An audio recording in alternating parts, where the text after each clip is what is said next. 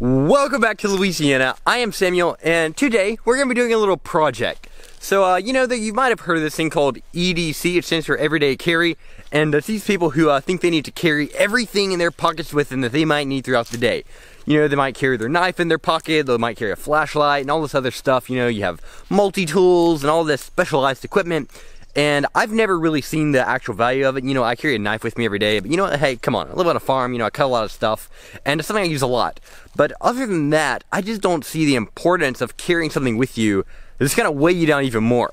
But I have heard of this thing that's becoming quite popular. It's known as a mini Pry-Bar. And normally when I think of a Pry-Bar, I think something, you know, it's about 3 feet long, made out of iron, and you can really rip up some stuff with it. And then there's this little just little tiny 3-inch things that go in your pocket or on your keychain, and I just don't see the value of them. They're about $40 on Amazon, and I think that's a total ripoff. So what I'm gonna do today is I'm gonna go out, I'm gonna grab me a chunk of steel, and I'm gonna see if I can make one, and then we're gonna test it. We're gonna carry it for a day, and we're gonna see just how useful this thing is. I'm thinking it's not gonna be very useful, but hey, I might be proven wrong. So I'm open to see what actually happens here, but let's go find out what happens.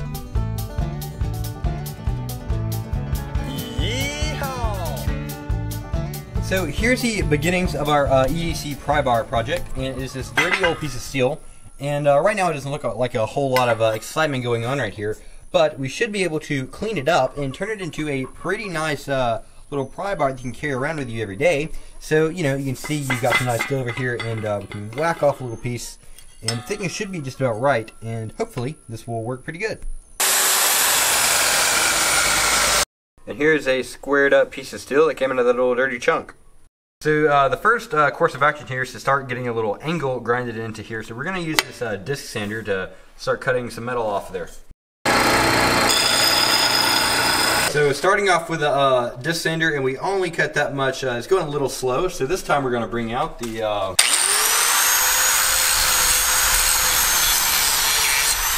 and there you can see the angle grinder did a pretty good job of getting a lot of material off in a hurry.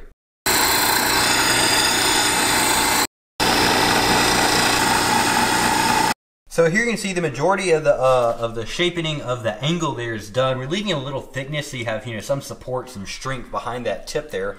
And just looking at this Pry-Bar for sale from Urban EDC Supply, the tip is angled down a little bit. You know, that kind of gets a little more smaller, more fine, more maneuverable. You're not going to be prying on anything big. So we're going to work on shaping up the sides of that and angling it out a little bit. So it makes it a little bit more fine and controllable.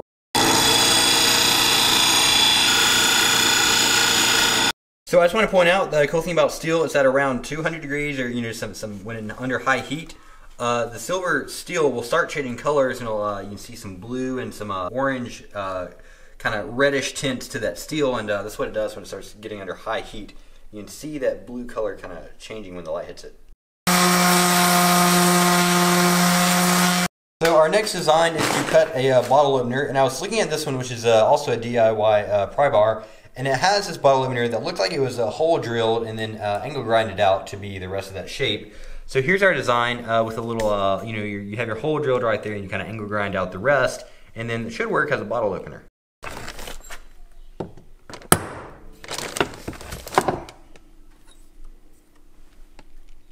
So this is a drill press, and as you can see, when you turn this, the drill bit's in here spinning, it comes down, so you know, drill straight holes that are pretty accurate. So this is the drill bit we're going to be using, so you stick it right up in here and tighten up on this. You have this final tool that just lets you get it in there tight. And there we go.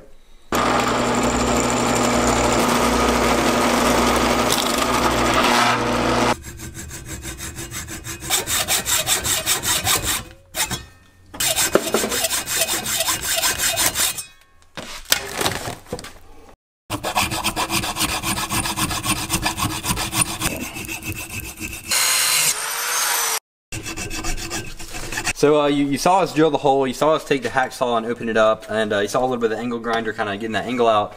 So now we're just shaping it out a little bit with the file to kind of get it that more refined shape that a bottle opener needs to kind of do its job a little bit better. So now I've been filing on it for a little bit. I think we're going to take a look at it now and just see how far along this is coming. And you know, it does get a little hot when you're filing on it. So you can see that's starting to take shape like a bottle opener. Might not be looking 100% perfect, but for something that will open a bottle, I do think this might work. So this is the files we were using. As you can see, they're square, they have sharp corners on them, so filing it kind of messed up our hole shapes. This is a round file. I'll see if I can kind of recover some of that roundness of the base part of this bottle opener here. So we've whacked out, you know, what we think is going to work, but we're not sure if it's going to work or not. So here we have a pop lid, and we're going to see if this will actually work as a bottle opener. Here we go.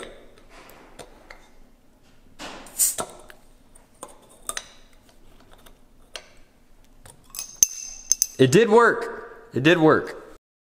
So as you can see, I was able to open the lid successfully, but it wasn't the most perfect thing. If you notice, you have to go to a really steep angle to bite into it, and then you can kind of pop it off. So we need to kind of mellow off that angle, and then it'll work good. But for right now, it's working, but just not perfectly. Alright, so as you saw, we've finished reshaping the bottle opener. We've kind of finished up the edges here and drilled a little hole for a lanyard. So we're going to make sure this actually works, and we're going to crack open another bottle. So here we go.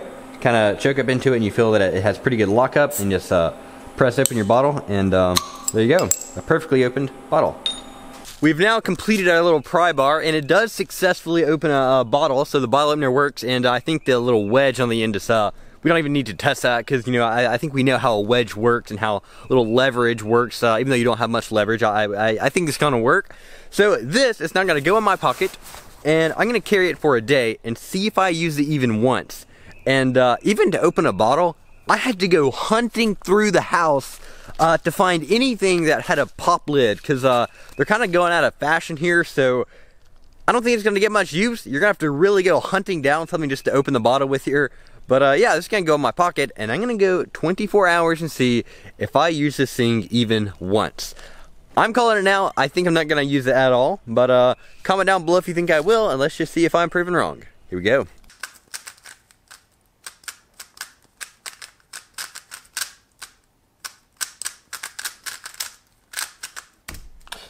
So, I've just been speed cubing a little bit, and I don't really like changing my cube. I think it's a little too tight, and you know, I was trying to pop off the center cap so I could tighten it up, and the center caps are stuck on pretty good, and I ended up kind of chipping one of my fingernails. So, I think we have finally found a use for the old pry bar.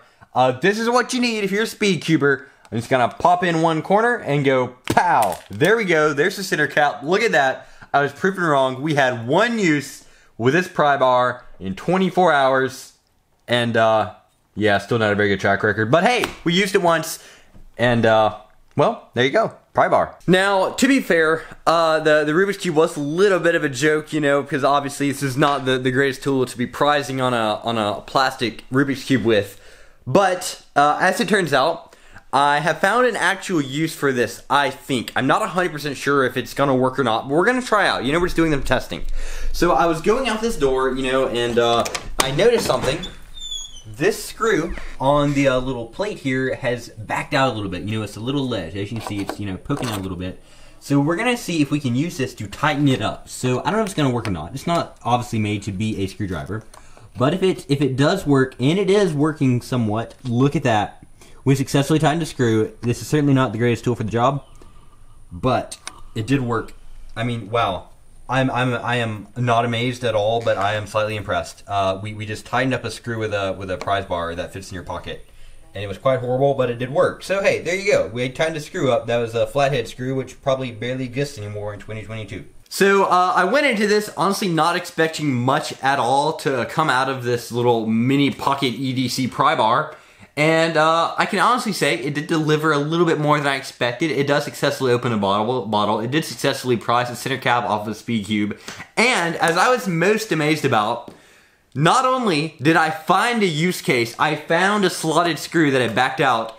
This was actually able to tighten it. I mean, how often is it that you find a slotted screw that needs tightening? Now, to be fair with you, I could have done that with the blade of a knife. I could have walked 10 feet and gotten a screwdriver that would have worked even better. But, hey, I was able to use this. It was sitting in my pocket. I didn't have to go anywhere. So it worked. I will say it worked. Do I think it's useful? Not at all. I don't think it's useful. I mean, you can open a bottle cap, but bottle cap openers exist. You can tighten a screw, but screwdrivers exist. You can maybe prise on something, but if you're prizing on something this small, then get a knife blade or something. So it's not great. It's not something I'm gonna carry with me every day. I certainly don't think. But I mean, hey, it works, and it looks cool. And looking cool is half the battle. So there you go. I have now made my own EDC Pry-Bar. It took me about an hour and a half. It was a cool little project. It looks pretty cool. It does work. It functions. You can fit it in your pocket. And it made an interesting YouTube video that hopefully you gleaned a little bit from. And if you're considering buying an EDC Pry-Bar, I would recommend you don't. You can just grab you a chunk of steel and make you one. Or you can just throw a screwdriver and a bottle opener in your pocket. And you'll already be far ahead of all the competition. I hope you enjoyed this video. If you did, please leave a like, subscribe to my channel, share this video with your grandmother and all your EDC friends, and I'll see you in the next one. Goodbye.